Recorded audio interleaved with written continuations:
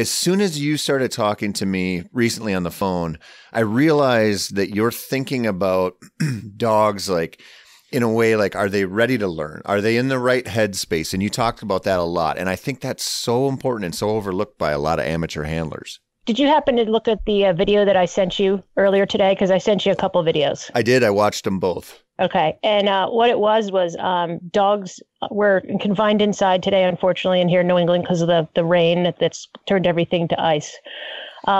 We have a patience chain. The Smiths who introduced this to us were big Hunt Smith followers, called it the chain gang. And we towed it the patience chain. And for us, it's the dogs need to get into the mind frame to be open for learning. What does that include?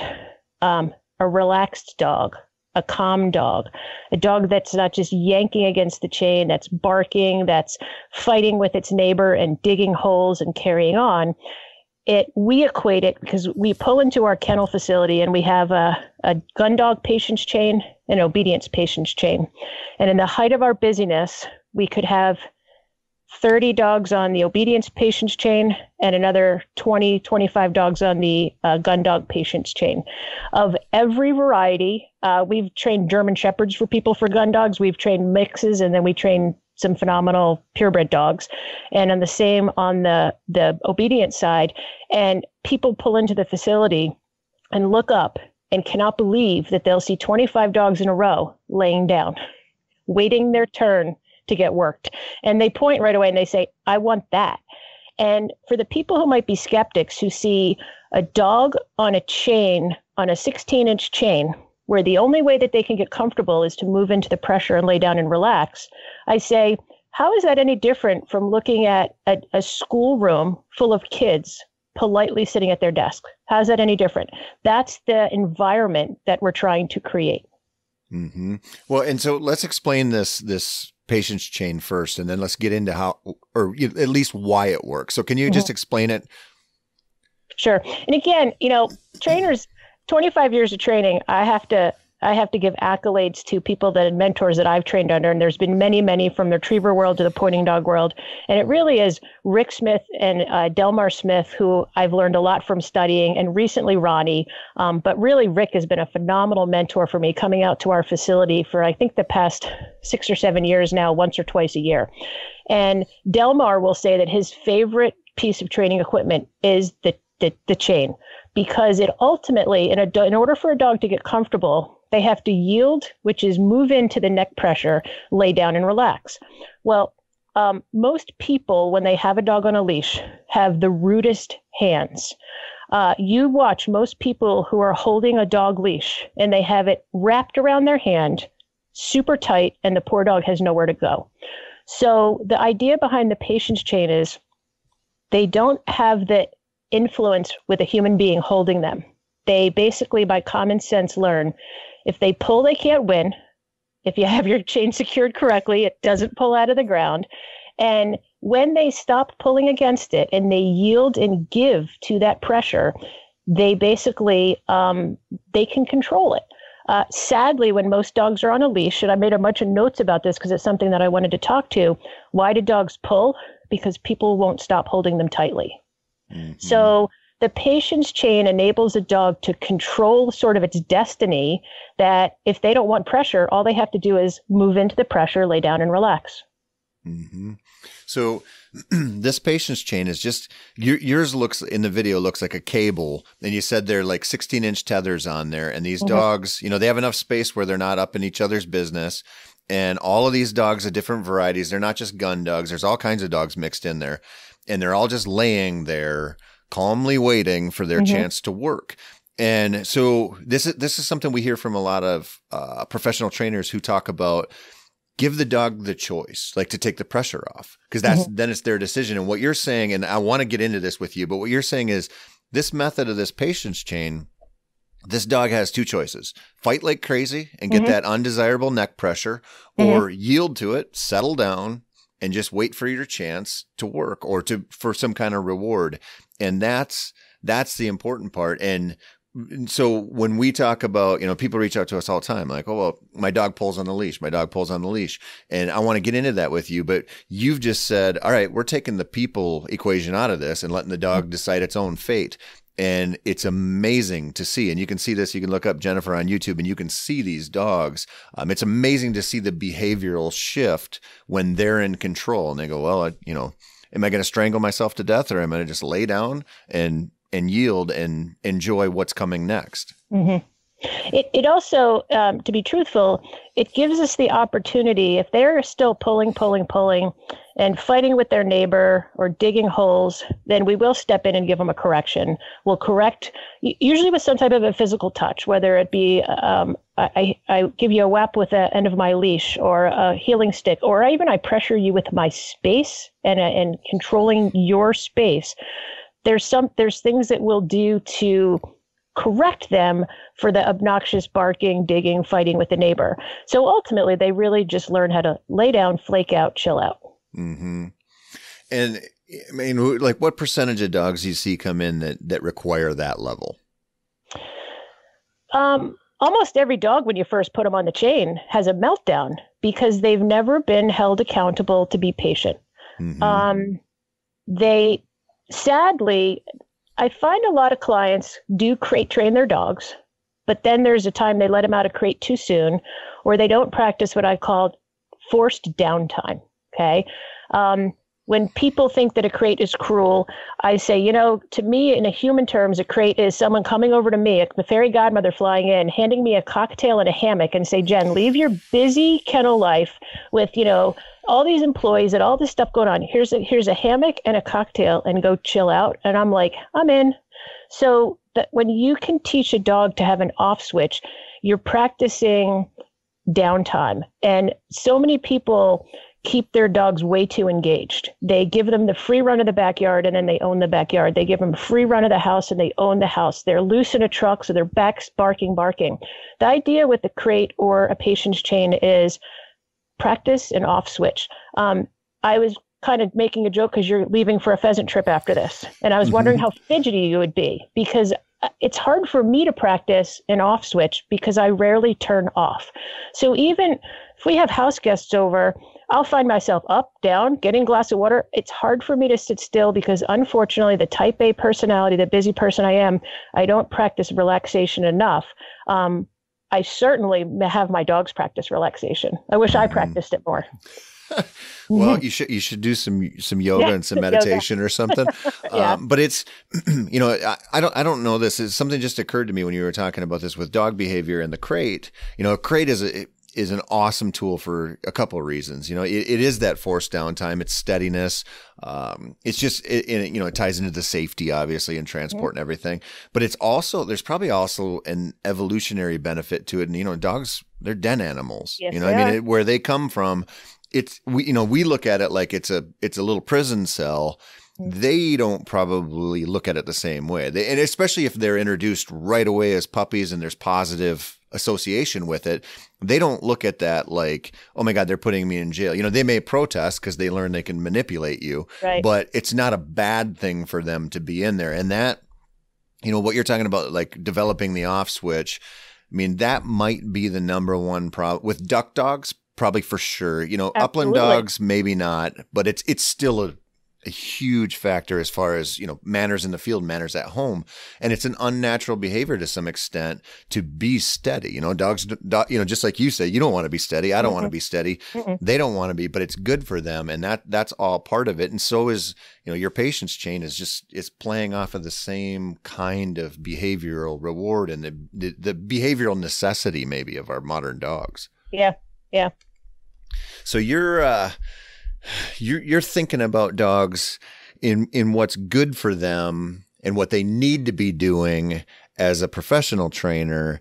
And your task is to get the amateur handlers who come in and say, Jennifer, make my dog better, getting them to understand, okay, well, this is what we have to do. Like I'm curious, with 25 years in the rearview mirror doing this, like, is the modern dog owner, sporting dog owner, or just general dog owner, do they look at that patience chain and go, I don't know, or do they get a little worked up if you're like, no, this dog gets kenneled X amount of hours a day?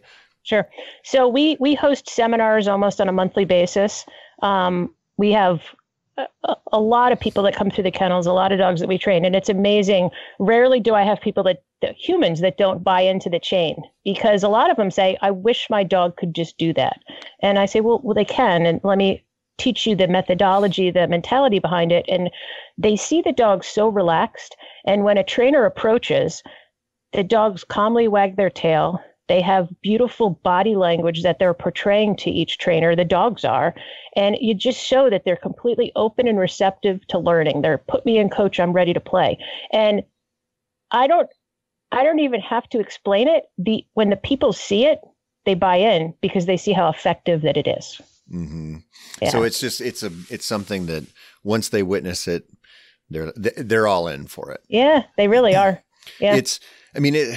It's kind of, I can't remember if it was you and I that talked about this, but it's like place training without a choice, kind of. Yeah. It's like, place training, it has its benefits in the field, of course, but I think probably more people are interested in it now from the perspective of just manners at home when somebody knocks on the door, or keeping your dog well behaved in the hotel room or wherever. But it's kind of a similar concept, and it ties into so much of what we want out of our dogs now. Is like, hey, you have to do this good behavior, and if you do, something that you like will happen later, and you're seeing that.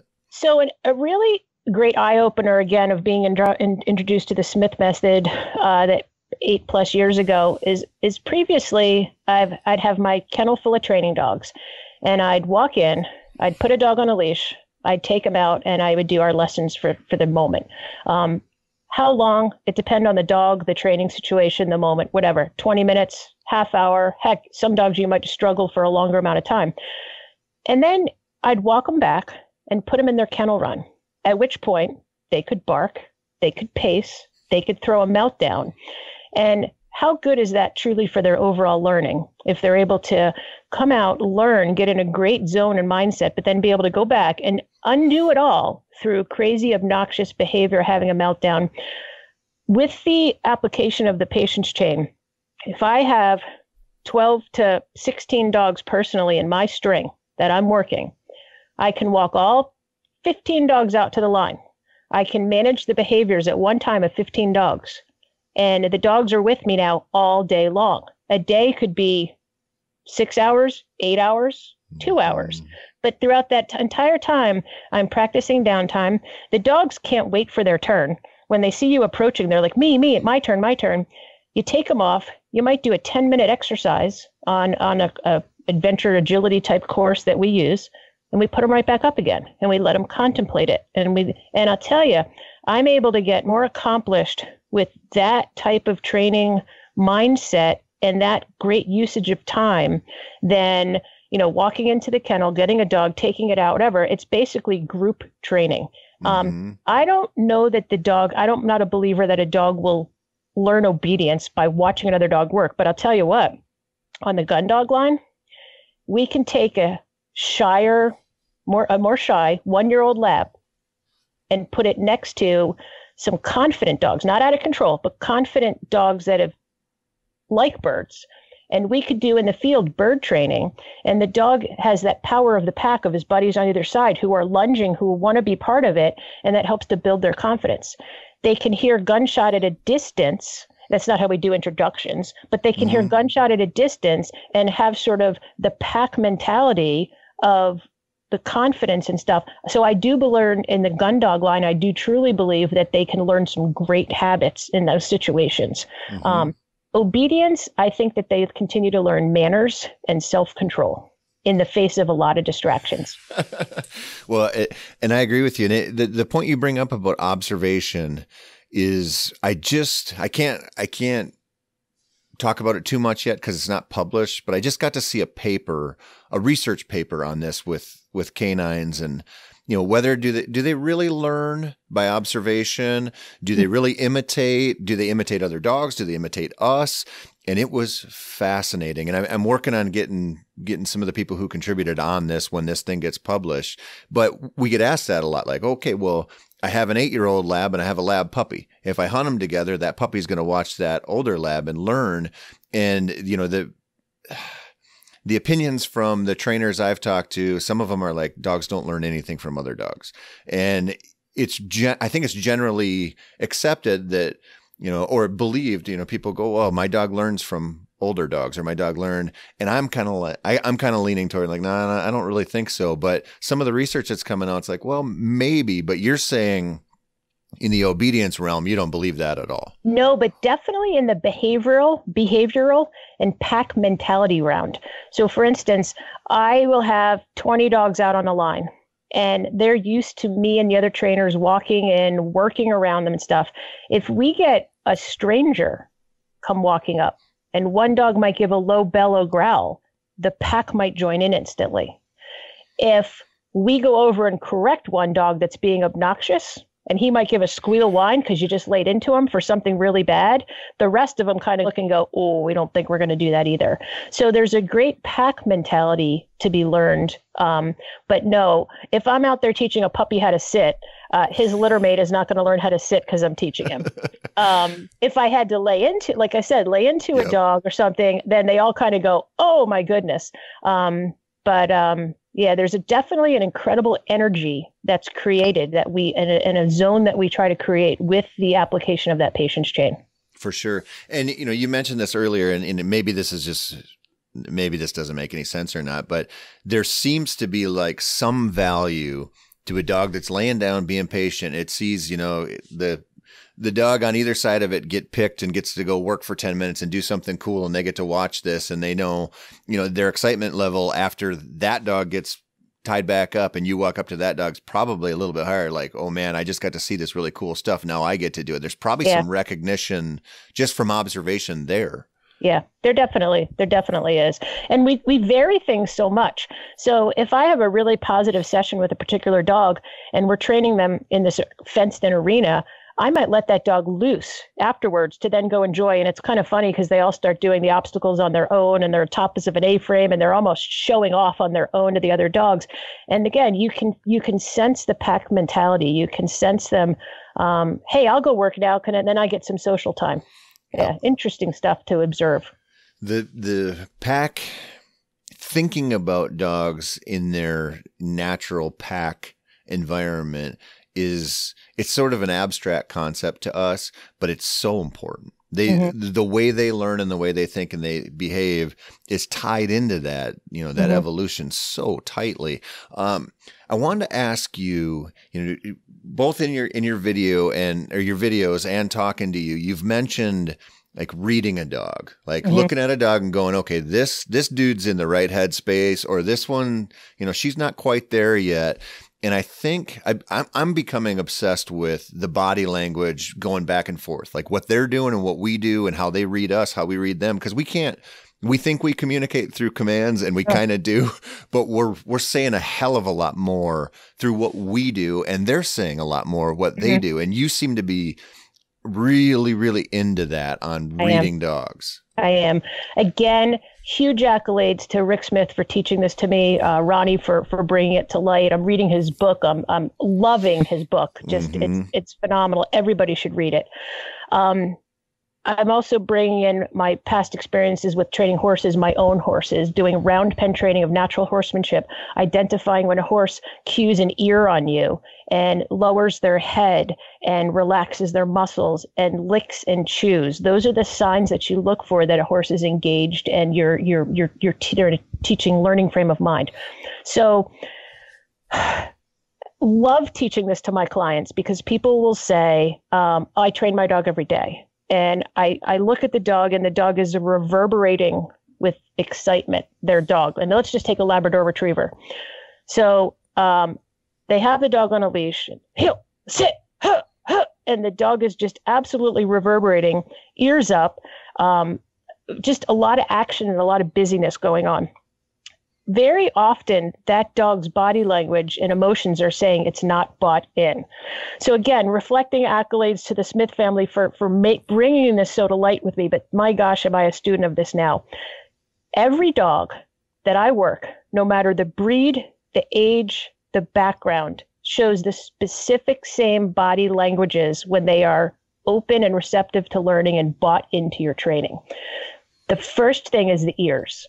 So when a dog drops their ears or pulls their ears back, they're listening. Humans are much more oriented with our eyes. Mm-hmm. So if you were coaching me right now and I started glancing off, looking at my watch, looking around, you would kind of know that you lost me, right? If I'm working a dog and if he's looking at me and his ears are triangulated up, shepherd triangulated forward, lab triangulated at me, they're paying attention, but they're often pretty intrigued. They're maybe a higher level of excitement. As soon as the ears drop down or back, they're in a calmer, open, receptive mindset to listen. So what does that mean? Because they allow themselves to get in that calmer mindset to learn, you're able to use much lighter cues. Sit, a touch. You're not yelling at them, okay? What's the next thing? Man, you start watching when you do lessons with your dog, how much they lick. So when I take a dog to do obedience and I cue them to move, cue them with the leash, they lick. And I cue them to sit and they lick. It's an acknowledgement and it's just a form of acknowledgement that they're paying attention and being respectful. What's the next thing? Batting of the eyes. When you can start to see the dog batting their eyes, so we've got ears back, licking their lips, even relaxing and yawning, and batting of the eyes, you have a dog that's literally like a person leaning in, folding their hands, saying, what are you trying to teach me? And when the dogs are in that open, receptive mindset, there's so much that you can teach them.